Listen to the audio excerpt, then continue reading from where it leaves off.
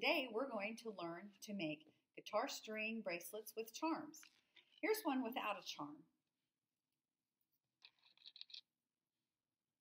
Here's one with a sun charm that I actually am going to teach the young women at church at camp here next week. Our theme, we're using the sun, and this is going to go really well with the theme. This one has a flamingo on it. I used pink wire. Today, we are going to use a hibiscus. So you're going to need a charm of your choice. You will need a 7mm split ring, not a jump ring, but a split ring. And the reason being, for charms, this keeps your charm onto your jewelry a little bit more securely. This right here is a little tool, really nice tool to have that actually will split the ring. Just put that little L shape in between the wires, and it splits it, and then you can just feed your charm on there. I will admit, first few times you do this, you might get a little frustrated, but just be patient. You'll get the hang of it. You will need wire. I'm going to use pink wire for this, and this is 20 gauge. I have 2 feet here. You may or may not use the whole 2 feet, but you need at least 2 feet. And then, of course, you need your clean guitar string. I do have a link that I will post to a video that I did on how I clean my guitar strings, because it's really important that you clean them. You will need memory wire cutters. You do not, I repeat, not want to use your regular jewelry wire cutters because it will nick them and dull them, and then they will not be good to use on your jewelry. So memory wire cutters to use on your guitar strings. One end will be a little squiggly, so just clip that off. And the other end, we have here an end bead.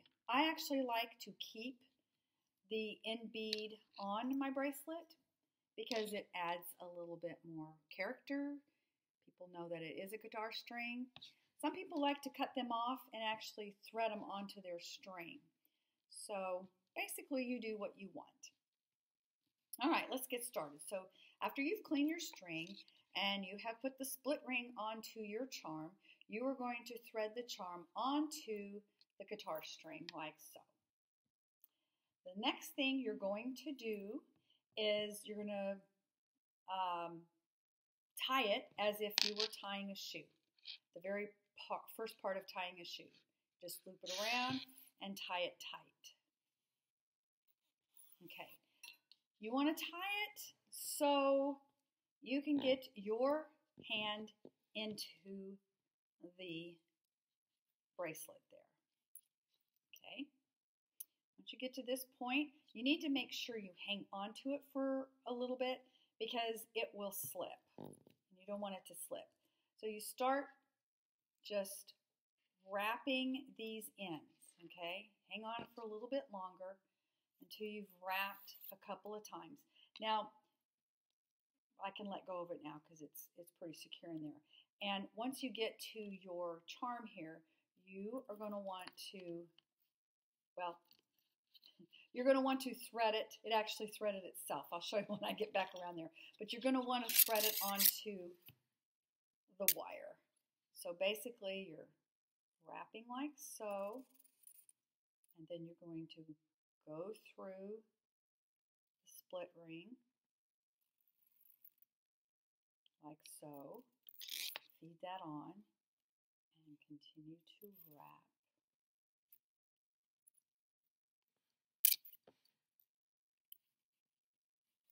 All right, so once you get to this point, we are going to need to take our 20 gauge 2-foot piece of wire that we have cut, and we're going to tuck these 2 ends in. Now, what I like to do is go ahead, I'm going to thread this through there and get it down to the bottom here. And I will take my piece of wire that I have, it's in half here, and I'm going to put it about halfway between these two places that stick out. And then I'm just going to wrap it once tightly on one side, like so. So it's in there pretty securely. And then I'm going to continue to wrap and catch this side in the wire, okay? And just, you want to do it tight. And it will come apart a little bit, but that's okay. Once you get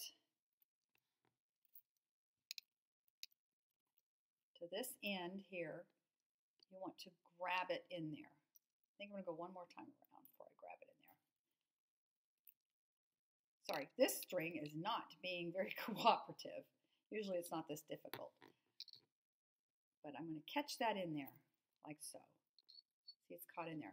And then I'm going to go around one more time, okay?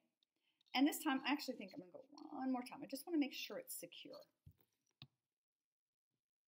Then I'm going to flip this guy around, and I'm going to come over here and try to catch this guy.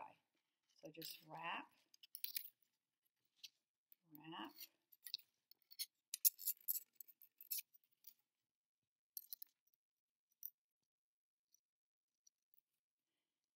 Until I get to this guy here.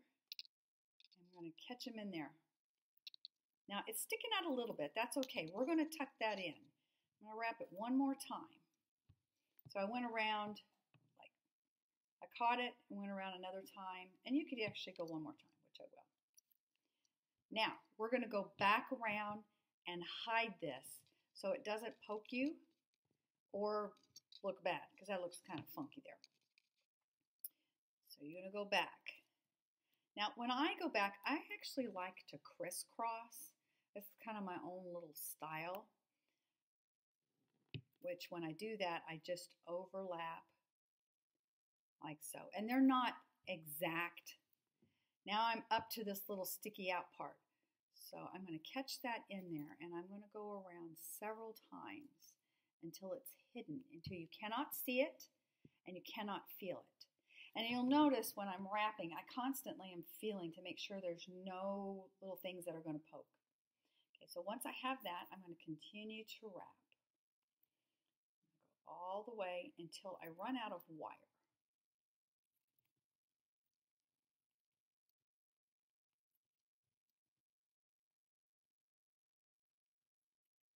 All right, now I've ran out of wire, so I'm going to get it over there, and it's sticking out right now. So this is where you take your flat nose pliers. See it's sticking out right here? There, I think you can see it. It's not focusing too well, but there it is.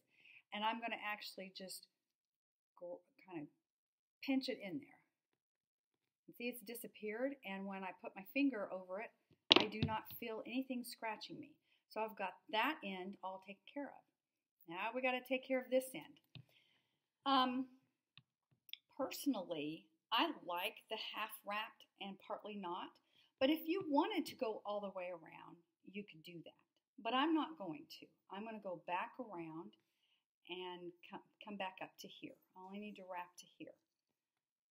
So just continue to wrap. And when you get to this little guy here, wrap and then kind of skip over it. Okay. Let me show you what it looks like behind there. All right, so I am actually where I tucked in that other end, and that's where I'm going to stop. I have a little bit extra. I'll just grab my wire cutters, clip it off. Make sure you hang on to that because they do tend to fly if you're not careful. And see, I have this little thing sticking up. So I'll just kind of pull it around and find a place to tuck it in. And then I just squash it. And now I still feel it, so I want to squash it a little bit more. Now I don't feel it. And you don't really see it either. And there's my bracelet. Very easy to do. It's a very fun conversation piece. I hope you try it. Post a picture of any that you've done. I'd like to see your creations. Remember, everyone will be different because it is handmade. And when you put it on, that's what it looks like. I have a flamingo now, a sun, and a hibiscus. They are good for stacking. Anyway, I hope you like this video. Give me a thumbs up. And most importantly, y'all have a wonderful day. This is Terry Jeanette with the Tapping Flamingo signing out for now. Bye-bye.